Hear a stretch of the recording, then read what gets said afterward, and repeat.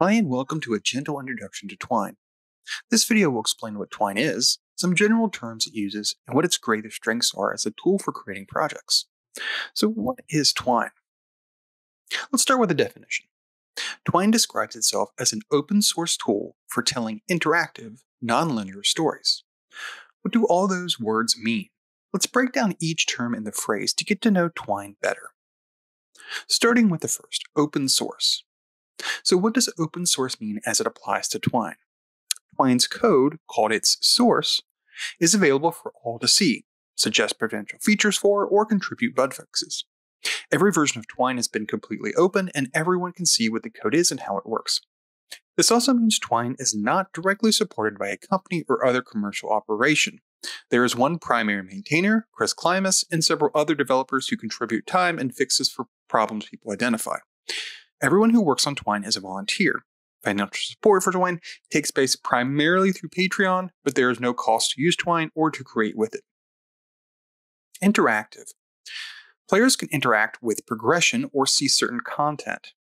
The term player can be useful when discussing how people interact with works made with Twine, but it's not the only one people can use.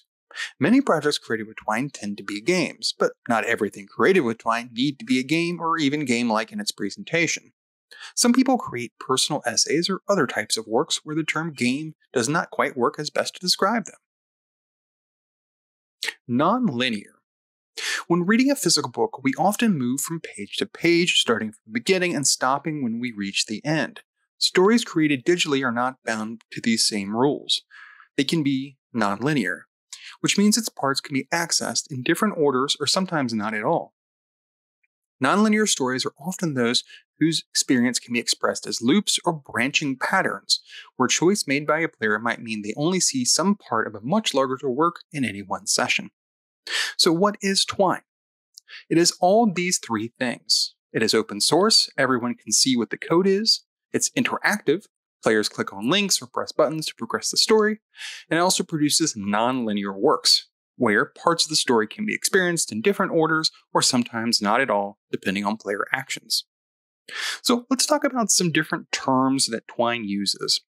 The first is story. When you start a new project in Twine, it starts with a question, what should your story be named? Generally, we use the term stories to describe things we create with Twine. We're creating stories with Twine. Stories are created based on another term, passages. The smallest unit in a story is a passage. Most stories in Twine use many connected passages. Why is this a useful term? Well, in a physical book, useful ways to think about its different parts might be chapters, pages, or even paragraphs. In a digital and often nonlinear context, these terms are not as useful. What exactly is a page to a computer? What is a chapter? Instead, Twine uses this different term, passages. This describes the smallest unit in a larger digital story. So we have stories composed of passages. Finally, we have one last term, story format. This is a combination of visual layout and advanced functionality. Each story format in Twine presents a different approach to creating with Twine. Generally, though, when people start up Twine, they use its default story format, which is named Harlow, which has many useful tools and functionalities for people first creating with Twine, such as a toolbar, and helps with a lower technical knowledge and approach to creating with the tool. So we have stories.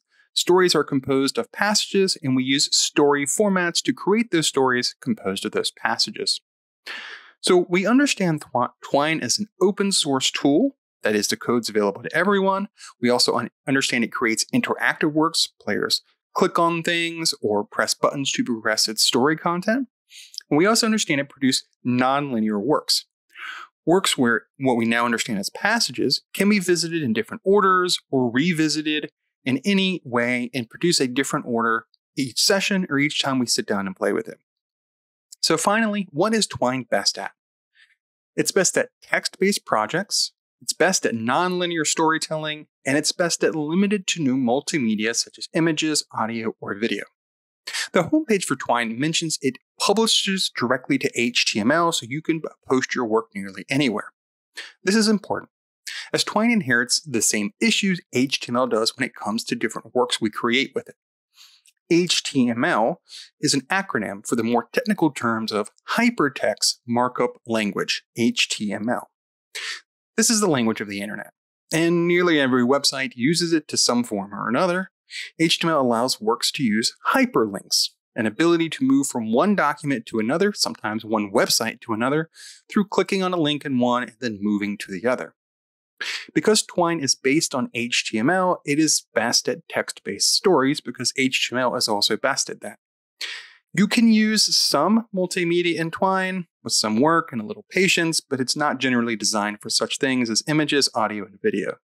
It cannot also easily do advanced things like multiplayer or three-dimensional graphics or other things like that. Twine's not really designed for that. It's designed for generally text-based nonlinear storytelling.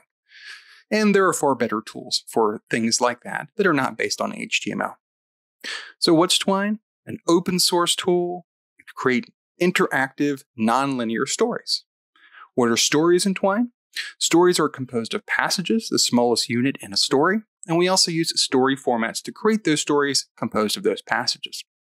Finally, Twine is best at text-based projects, nonlinear storytelling, and little to no multimedia such as images, audio, or video.